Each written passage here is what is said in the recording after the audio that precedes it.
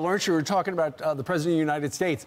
The #1 issue, according to a brand new Bloomberg Morning Consult poll with swing voters, the #1 issue is the economy.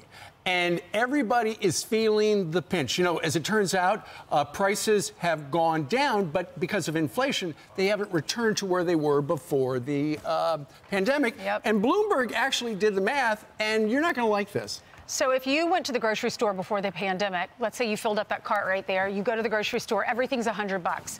If you do that today, the same groceries, and you take them to the register, look how much you're going to pay now. You're going to have basically an extra $20 in your pocket to pay for those same groceries. Everything's going up. Even if you get a pay raise at work, it's gobbled up by inflation. Inflation is so high. Housing affordability is the worst on record. Auto loan rates have soared because of inflation and because of the interest rates. Borrowing with a credit card has never been so expensive. It's all across the board.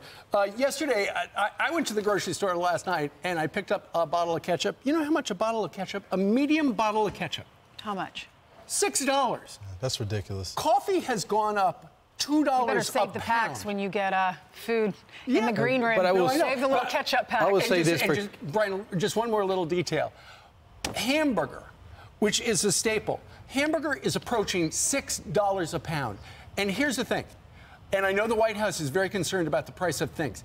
Joe Biden will not be reelected president if hamburger is $6 a pound. America cannot survive on $6 hamburger, period. And here's why, Steve. Play it down the pike. It's not just that hamburger. It also hurts Hamburger Helper. That's right. Because you need Hamburger Helper. Who's going to buy Hamburger Helper if hamburger's too hard? No, also, special Brian, thanks to you need Hamburger Helper because that actually stretches the hamburger. That's a good point. I would also like to bring up, too, thank goodness for the Heinz people, and yes, the Kerry family, for making ketchup squeezable. Yeah, that's... Because you no longer have to hit the bottom or the side, and that saves a lot because a lot of times you slap it right out of your hand. This is true. Because you're determined to get the rest of ketchup out of the bottom. But I will say this. Okay. How is it that the President of the United States uses this opportunity to get mad at people for not understanding how good the economy is and then blame MAGA Republicans and corporations, greedy corporations, for the price of things right now? Not the money that he's spending of ours to force inflation up and devaluing the dollar. It's the president's energy policy, and if you go to the New York Times, I just love this article.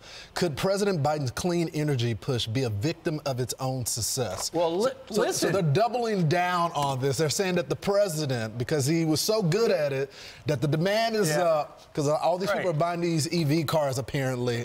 They're not. Except for Ford, who doesn't want to make them anymore. But he's a victim of his own success, Steve. No, here's the thing. Peter Doocy was in the front row at the White House yesterday, and as it turns out, the reason hamburger is approaching $6 a pound, wait for it, watch.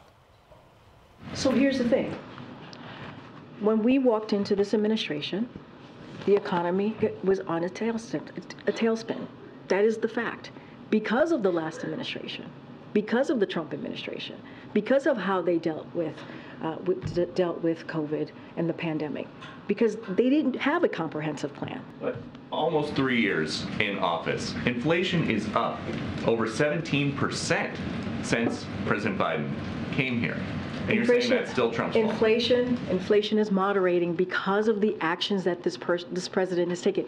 Because that mean that prices are going up slower, they're still high. Campaign message. Blame Trump. We weren't able to make things better over the last 4 years, even though we promised that we were, and it's all because of Donald Trump. And by the way, if you ask Larry Summers, that rescue package totally unnecessary, and it fueled inflation. Larry Summers, Treasury Secretary for Obama. Natural gas up 29%, electricity up 25%, groceries up 25%, restaurant food up 24%, and if you want to buy a used car, it's up 35%. The average price of a monthly car payment in America now is $736. This is for the average car. There's 20 because of interest rates. Afford that. Right, exactly. You can't. Or you don't go buy a car because you got to finance it, and the interest rates are too high. This is why it is the #1 issue with voters, and Joe Biden has better do something about it. Because you're hurting Hamburger Helper by hurting hamburger. See, no, that's what I get Brian, from this. I think that's actually helping Hamburger Helper's sales. What do you mean? Because hamburger's more expensive, you're looking to get other things around you. You don't need as much meat because you've got the noodles. That's a good point. That's a good point. Right. It's not just a hamburger. Right. I mean, you could have a pizza flavor hamburger. Who thought? That's the engineers. The problem with problem with my lasagna is I have to use 2 packets of meat because I like it really meaty. I do too, Ainsley. Right? You know? Right. Yeah. And more sauce. More flavor to it. Right. When you were shopping with Sean, did you notice these prices so high? Yes, I did. Did you? Okay, but that's the great thing about traveling with Sean Hannity because it's not a problem. He's like, let's get top sirloin. I'm on prime time. I was going to pay for it, but he's like, I got this. And I got the morning show salary. You got the prime time salary. Yeah, that's why the waiters like to wait on him. Because 100% tip. I'm Steve Doocy. I'm Brian Kilmeade. And I'm Ainsley Earhart. And click here to subscribe to the Fox News YouTube page to catch our hottest interviews and most compelling analysis.